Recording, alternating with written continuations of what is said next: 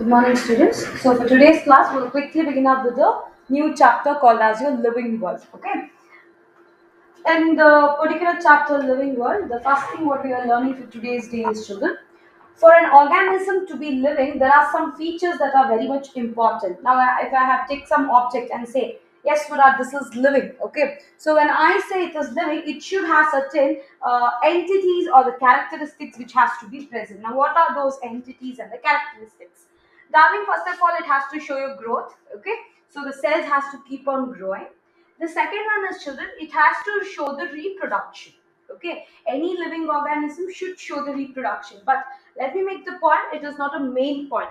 There are particular living organisms which do not even reproduce also, but still it plays an important role.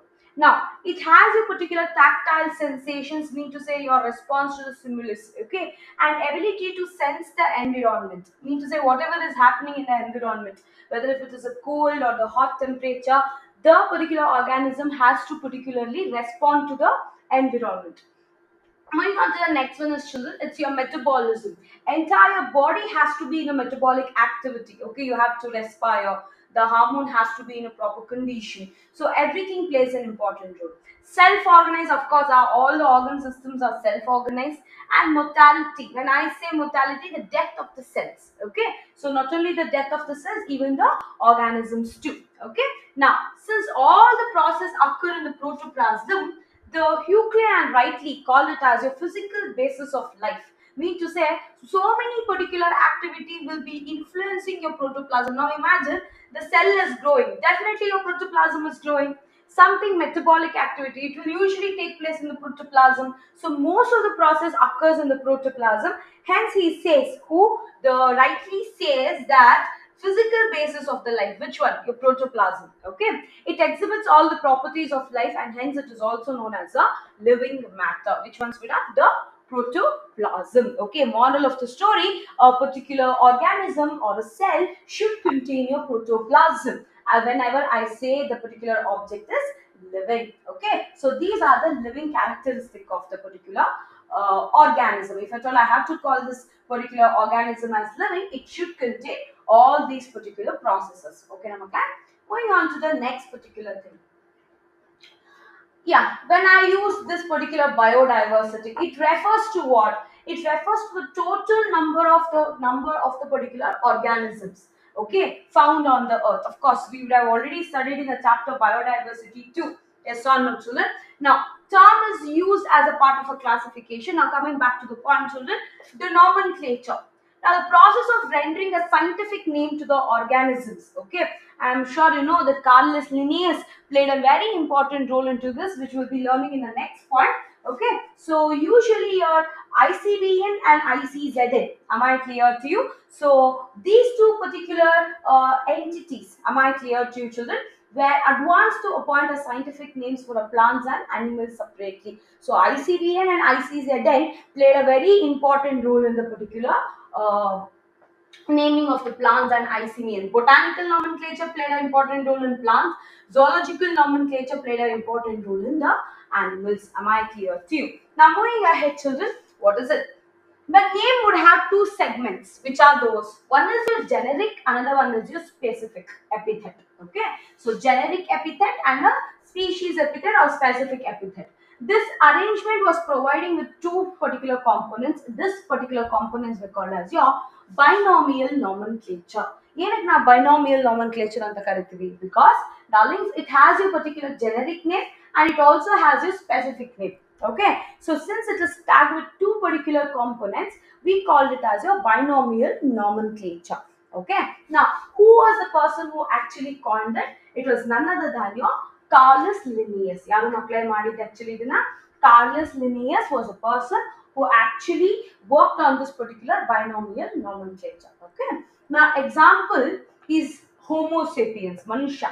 Now Homo is nothing but a generic name. Sapiens is nothing but your specific name. Am I clear to children? So this was the way where your binomial nomenclature played an important role. Now rules of the nomenclature. I'll go to the next slide where I've given in points. Okay, now starting with the 2 points. The first point. Biological nomenclatures, okay, the biological names are generally are used in a Latin. What is it, children? They are usually used in a Latin. Okay, and other named ಹೆಸರನ್ನ ನಾವು Latin ಅಲ್ಲಿ ಬರೆದ್ರೆ ಬರೆಯುವಾಗ we use it italics font.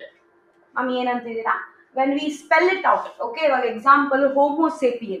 Homo sapien is actually your Latin name. ಅರ್ಥ ಆಗ್ತಿದೆಯಾ ಮಕ್ಕಳೇ? ಬರೆಯುವಾಗ the font what we use. Now example, the font whatever you're seeing on the screen, maybe it is your Arial, okay, ಅಥವಾ times Roman ಆ ರೀತಿ ಅರ್ಥ ಆಗ್ತಿದ್ಯಾ. So ಅದೇ ರೀತಿ ನಾವು ಬರೆಯೋದು ಯಾವ ರೀತಿ ಬರಿತೀವಿ, ಇಟಾಲಿಕ್ಸ್ ಅಲ್ಲಿ ಬರಿತೀವಿ. ಓಕೆನಾ. So they are usually ಲ್ಯಾಟಿನೈಸ್ and derive from the Latin irrespective of their origin.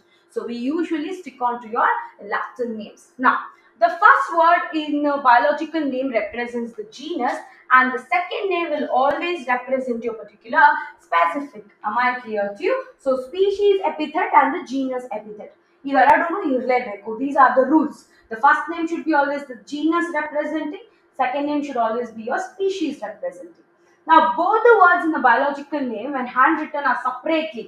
Handwritten bardaga we need to underline it. What we have to do, children? We have to underline it. Okay. So whenever it is printed, we will always go to your italics. Am I clear to you? So handwritten barivaga you have to underline. If at all we go to a printed, we have to mention it in an italics. Now the first name denoting the genus starts with a capital letter. This is very important. Now Homo sapiens.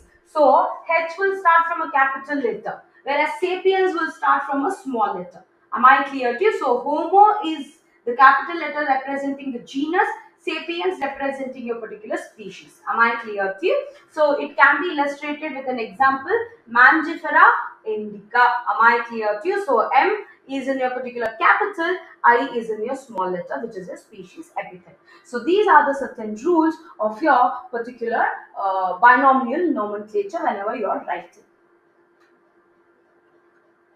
Moving on ahead. Certain terminologies which you have to know. Classification, when I use the term classification, it's a process of assigning the creatures in a specific classes or the groups. So you have to assign them in a particular classes or the groups. Am I clear to you? So that is called as your classification. Okay, children? Now, considering some defined characters, they are known as your taxa. Under example, if at all you take a particular monkeys, okay, let's not take monkeys. Let's take altogether mammals. Am I clear to you? All the mammals have some common features. We put it in a common taxa. What is that? Animalia. Am I clear to you? The same way even over here. That is what they are telling you. Going ahead to the next particular terminology, taxonomy. And when I use the term taxonomy, it is a process of identification, nomenclature, and organization of a life forms, considering what inner and the outer cell of the structure, biological data, and advancement process. ನಾನು ಇವಾಗ taxonomy ಅಂತ ಮಾತಾಡಬೇಕಂದ್ರೆ ಮಕ್ಕಳೇ, it is not that easy. You can classify anything with any of the particular ಟ್ಯಾಕ್ಸಾನಮಿಕಲ್ things. Okay, what is very important ಮಕ್ಕಳೇ, ಇದರಲ್ಲೆಲ್ಲ ನೀವು ಏನು ಮಾಡಬೇಕಂದ್ರೆ first of all you have to know what is the structure of a cell. ಒಳಗಡೆ proteins ನೋಡಬೇಕು, hormones ನೋಡಬೇಕು, what are the contents what ever is that. So keeping all these things in the point, you classify an organism. Now, when I use a systematics, it is an investigation of life forms, association to identification, nomenclature, arrangement, evolutionary correspondence. These are called as your systematics. ಏನು ಮಾಡ್ತೀರಾ? Investigate ಮಾಡ್ತೀರಾ life forms ನ ಯಾವ ರೀತಿಯಲ್ಲಿ. First of all, you will see what is the identification. You will see what all I can see morphologically and particular inner tissues. Nomenclature, you will go ahead. You have to see evolution. Mean to say, now we know the apes or the early man were also somewhere related to us. Am I clear to you? So the evolution also plays a very important role. Now taxonomic categories. It is depicts the rank or the level in a hierarchical arrangement in ascending order. Now what are those particular things as children? See over here.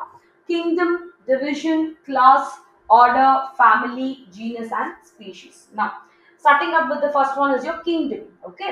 Now, kingdom includes a phyla of animals or the plants. Am I clear to children? Animals or the particular plants. So that is what your particular kingdom represents. Now, your divisions are usually called as your particularly phylum also. Am I clear to what is it called as children? It is also called as your phylum also. Phylum plus division. Am I clear to you? So Division, the term we usually use it in the plants. Keep this in your mind. Division, we use it in the plants. Phylum, we use it in the animals. ಯಾಕೆ ನಾವು division of plant phylum ಅಂತ ಕರಿತೀವಿ? Division, we use it in the particular plants. We signify the plants. Phylum, we use it for the animals. Okay. Now classes, many orders related to each other are incorporated into classes. Andre, group of particular orders will form your class. Am I clear to you? Group of related family will form your order. Group of related genus will form your family. Group of particular species, related species having a similar characteristics will form your genus. Am I clear to you? Whereas when it comes to species, it is an essential unit of a classification. It is a unit of a classification, refers to the individual form in any group that are firmly related. Okay, obtained from a typical ancestors. Andre example species bantu andre almost like monkeys ಆ ರೀತಿ species, tiger, lions. Okay na okay. So they represent almost the similar characteristics. Am I clear to you? So species plays an important role, like human and human all are same species. Am I clear to you? So that is what the species say. It is nothing but your unit of your classification. So once again, kingdom, division, class, order, family, genus and species. Division is used in the plants, phylum is used in your particular animals. Now, here are some of the particular examples which is given for man. Okay, what is the biological name? Homo sapiens. Genus is Homo. Family is Hominidae. Order is Primata. Class is Mammalia. Phylum or the division. Now, what is it over here? It's usually a phylum. Okay, it's Chordata. Now, coming back to the particular housefly, the scientific name is Musa domestica. Okay, so the genus is Musa, family is Mucidae, order is Diptera, class is Insecta, phylum is Arthropoda. Now coming to mango, Mangifera indica, Mangifera is a genus. Now family is coming to your particular family called as Anacardiaceae. Okay, so order is your Sapendae, class is your Dicotyledonate, phylum is your particularly Angiospermae. Okay, sorry, it's a division since it is a plant. Now wheat, it is usually your what to say, biological name is Triticum aestivum. Of course, the genus is Triticum, family Poaceae, order Poales, monocotyledonate the class, and again the division is nothing but your Angiospermae. Okay, children. So these are the some of the examples which you have already by hearted in your first view, if at all you remember. So please do remember these things. Okay. Now, coming to the next particular point is children, the taxonomical aids. Now, children, what are these taxonomical aids? Taxonomic guide or taxonomic aids refers to the particular techniques, store the information and procedure useful in the identification and the classification. We require this taxonomical aids. Why do we require it, children? In order to store the information. Am I clear to you? Information in order to identify and classify the followings. So we require a particular taxonomical aids. Okay. Now under that, the first one, herbarium. Herbarium. It is a storehouse of a collected plant specimens. Okay. It is a storehouse of a collected plant specimens that are usually dried, pressed and preserved on the sheets. So ಏನು ಮಾಡ್ತಾರೆ usually ನಿಮ್ಗೆ ಯಾವುದೇ plants ಮಕ್ಕಳೇ ಆಮೇಲೆ ಇನ್ನೊಂದು ವಿಚಾರ, usually herbarium mostly, okay, most of the times we do it for the particular plants. What we do in this particular thing is you collect a plant, dry the plants. Okay, ನೀವು ಅದ ನಾವು ನೋಡಿರ್ಬೋದು, ನೀವು ಮಾಡಿರ್ಬೋದು ಅಂತ ಅನ್ಕೊಂಡಿದೀನಿ. People tree leaf ಇಂದ, okay, now you take that leaf, put it under your books and keep it and dry it, correct? The same technique is used even in your herbarium, but of course ನಿಮ್ಗೆ ethanol ಎಲ್ಲ ಹಾಕ್ತಾರೆ so that there will be no insects acting upon it. Okay, now a herbaria is a store home or the store room of an assembled plant samples. These samples are usually dried, squeezed and protected under the particular sheets, after which they are systematically ordered according to the classification system. Okay, so usually ಏನು ಮಾಡ್ತಾರೆ, dry ಮಾಡಿ clean ಆಗಿ ಅದನ್ನ ಏನು ಮಾಡ್ತಾರೆ, full ನೀರು ಏನೇನಿರುತ್ತೋ whatever the water is there will be dried out and then they'll put it on a sheet, big sheet, to be almost this size. Okay, so where here entire information will be there, mean to say the scientific name, genus, family, order, everything will be there, and also the date, Okay, on what date you're doing, what is the place you have collected, okay, what is the place, which place you collected, altitude, every single important points will be there in the herbarium. Okay, so herbarium sheets consists of a marks concerning the scientific name, that's what I'm telling you, date, spot, gathering, name of the particular collector, so collector name is also important, family, and much more concerning to the particular samples. Okay, every particular data will be there in your herbarium. Yeah, the famous particular herbarium present. The first one is your Royal Botanical Garden, which is there in Kew, London. Almost the herbarium, whatever you have over there. Okay, see the heading is also important, herbaria of the world. Okay, so it is usually 6.5 million herbarias are present. Okay, so Museum of Natural History, which is in Paris, you have 5 million. Okay, Konorav Botanical Society of Academic, which is there in Russia, is almost 5 million. British Museum, which is almost 4 million. Okay, Royal Botanical Garden, this is in your Edinburgh, Scotland. Okay, so it is 2.5 million. Okay, so where does we people come? Okay, it is from here. Where is it? Center National Herbarium, Sirpur, which is in Kolkata, we have 2.5. National Botanical Garden, Lucknow, we have almost 1 million. And Forest Research Institute, Dehradun, we have almost zero point 0.3 million. So remember, our Indians also very much important. But remember, the first one which ranks is usually your Royal Botanical Garden Kew, the most seen herbarias present. See, this is how your herbaria looks. This is your sheet. Okay, so in the sheet, see here, you have all the informations usually present over here. Okay, and this is see children, one thing you should remember, here the leaves are overlapping, it shouldn't overlap, full spread ಆಗಿರ್ಬೇಕು actually, it shouldn't overlap like this, it should be cleanly spread, see, like this, it should be cleanly spread. Am I clear to you children? It should be cleanly spread, it shouldn't overlap. ನೋಡಿ ಇದೆಲ್ಲ overlap ಆಗ್ಬಿಟ್ಟಿದೆ, so it is not that good herbaria, so purposefully I took this particular pic for you. It shouldn't overlap like this, it should be like this, neatly exposed. Am I clear to you? Surface area should be cleanly, seen through. So this is how your herbaria looks like. Moving on to the next one, makla, it is your museums. Enu makla? Museums. Now coming to your museums, biological museums are generally set up in educational institutions such as schools and colleges. Okay, so schools and colleges, you usually have a particular museums generally present. Okay, so museums have a collection of preserved plant and animal specimens. You would have seen in all the museums, you would have had plants present. And in laboratory allo ashte ನಿಮಗೆಲ್ಲ ಏನಿರುತ್ತೆ ಚಿಕ್ಕ ಚಿಕ್ಕ ಸ್ಪೆಸಿಮೆನ್ಸ್ ಎಲ್ಲ ಇಟ್ಟಿದ್ರು ತಾನೆ, ಡ್ರೈಆಪ್ಟರೀಸ್ ಆಗಿರ್ಬೋದು, or else some other particular frog, fish, everything. Okay, so that's the museums wherever you there. Specimens are usually preserved in the containers or jars, which are preservative solutions. Now, children, if at all you guys want to become a guy, like future doctors or something, the best thing which I liked about, and this is Manipal particular university, where you have this Mangalore, okay, Manipal, where nicely they have preserved each and every organ. Okay, so I'm sure that if some would have already visited, but it was a good place for seeing, some of the what to say, how the twins are there, how the organs are there. So everything is almost preserved. Okay, children, so you can go have a look over there also, and many other museums definitely you will have. Okay, now plant and animal specimens may also be preserved as a dry specimens, like a skeleton and so on. Okay, insects are preserved in an insect box after collecting, killing, and pinning. I mean, pinning ಅಂದ್ರೆ first see that this is the particular organism, but insect or something. Okay, you pin them, you bolt them like this, so that it will be cleanly spread.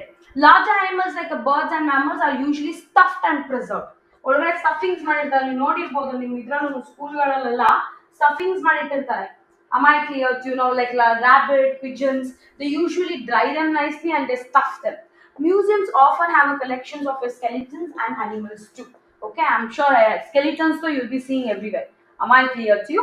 So all these are your particular parts of your museums. Okay, children, preserved specimens are there, stuffed animals will be there, dried collections of animals and plants will be there. So all these things will come under your museums. Moving ahead, see children, this is how usually your museums looks like. Okay, So I think you would have seen a better ones also, but still I felt like showing you some of the fossils and the animals whichever are being preserved. Okay, see, these are all stuffings.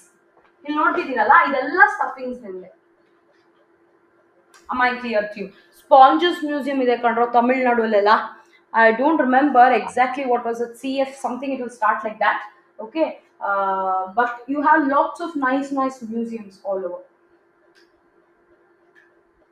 Moving on to the next one is zoological park. They are the places where wild animals are kept in the protected environments under the human care. This is very important, which enables to learn their food habits and the behavior.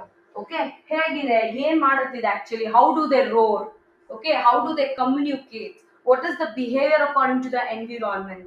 Everything you can learn in a zoological parks. Okay, all animals in zoo are provided as far as possible the conditions similar to their natural habitats. This is very important. You cannot get the polar bear and keep it in the particular dry place. You have to keep it in a cold place. So you have to make sure the natural habitat is represented over there. Am I clear to you? So these are usually a zoological parks. I'm sure you would have gone to the zoo. Mysore zoo allu ಹೋಗಿರ್ತೀರಲ್ವೇನ್ರಾ? Okay, so over there now. Of course, you would have seen many of the particular animals over there, many new animals which are kept. Of course, even there are many animals which have been extinct also. Okay, so those are all your zoological parks. I just thought I'll just show you some pictures like this. So, like that. Okay, Makla? Moving on to the next one is your botanical garden. In Makla? Botanical garden. Now, coming to your botanical garden. So, when we say about a botanical garden, it is the accumulation. Okay, it is the accumulation of a living plant. It is the accumulation of your living plant species developed to identify and also an information source. Every plant has a mark exhibiting its scientific name and family name. Makla, I'm sure you would have gone to Ooty also, correct? Ooty alla nimge botanical garden ide. Alle yake nam Bengaluru ide. Okay, if you go to Kabam Park, Lal Bagh and everywhere, you have botanical gardens. It's not that, but of course, in some of the places it is even more nicer. Am I clear to you? So, famous botanical gardens are at Kew, England, Indian Botanical Garden at Howrah, okay, Indian Botanical Garden at Howrah, and National Botanical Research Institute, which is there in your Lucknow. Okay, so these are the famous botanical gardens which are usually present. Yeah, they are the Kew, which is there in your England, Indian Botanical Garden Howrah, and National Botanical Research Institute, which is there in your Lucknow. So these are all your particular famous botanical gardens. I just bought one picture, children. Don't ask me which is this. I just got it with a particular greenhouse. Okay. Lal Bagh greenhouse is there. Now moving back to the next one. Key. Okay, when it speaks about the key used for identifying both plants and animals in light of similarities and dissimilarities. Okay, I'll tell you what is it. Don't get confused. Okay. Now just move. I'll just read through and again I'll come back so that you can understand it better. A key is another taxonomical aid used for identification of what plants and animals based on their particular similarities and dissimilarities. That is what we told. Okay. Now the keys are based on the particular contrasting characters, generally in a pair called as couplet. Okay. So you have two lines like this. I mean to say two statements. Statement 1 and statement 2. Okay. Now these two will be contrasting. Mean to say if I am good, I am bad. First statement good andre, second statement bad andre. I am just taking you example aita. So these two statements are called as your couplet. Now each represents the choice made between two opposite options. This results in acceptance of only one rejection of the other. Each statement in the key is called as a couplet. Okay, sorry, lead. These two statements are called as a couplet. Each statement is called as a lead. Each statement is called as a lead. Together we call it as your couplet. Understood? I'll just give you examples. I'll come back to this point. Just see over here. You are nodding. Needle leaves, non-needle leaves. So aren't they opposite to each other? So these two are called as your couplets. Whereas this only one statement is called as your lead. Understood? So again anta helide needle leaves. Okay, nan ivaga D tagoli. Take a diagram D. Okay. So is it needle or non-needle? It is needle, correct? So you will choose between these two. Yes, it is a needle leaves. What is it telling? Go to 2. So you will go to roll number 2. So needles are in clusters, needles are in singles. How are they? They are usually in a clusters, correct? So I choose of statement A. So what is the answer? The answer is fine. ಅರ್ಥ ಆಗ್ತಿದ್ಯಾ? So this is how your particularly key will be there. Understood, makle? You have to choose. So they will say go to 2. So go to the statement 2. If you go to statement 2, they will say are they in the clusters or are they in the single? So when we say it is a single, it's a wrong answer because I'm saying it is in a group, correct? So it is a point. So that's how you usually see this particular key. ಅರ್ಥ ಆಗಿದೆ ಅಂತ ನಾನು ಅನ್ಕೊಂಡಿದ್ದೀನಿ, ಓಕೆನಾ? So that is what it is. So key is usually based between similarities and the dissimilarities. So generally they are in a pair called as couplet. And then two statement nodudala. And they are usually opposites. Now each statement is called as what? Lead. Artha aitendro? Okay. Now moving back to the next particular thing. You have to know the three things, that is what is the children? Flora, manuals and monographs.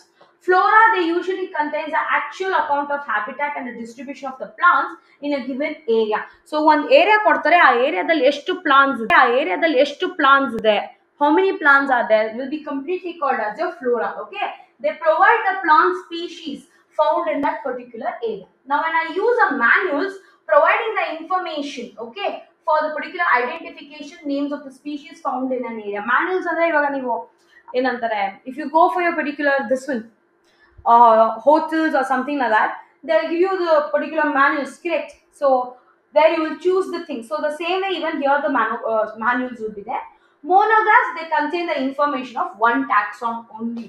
ಯಾವುದೋ ಒಂದ್ರ ಬಗ್ಗೆ ನಿಮಗೆ information ಇರುತ್ತೆ ಯಾವ್ದ್ರಲ್ಲಿ? ಮೋನೋಗ್ರಾಫ್ಸ್ ಅಲ್ಲಿ. Okay, so flora, ಮ್ಯಾನ್ಯುಯಲ್ಸ್ and ಮೋನೋಗ್ರಾಫ್ಸ್.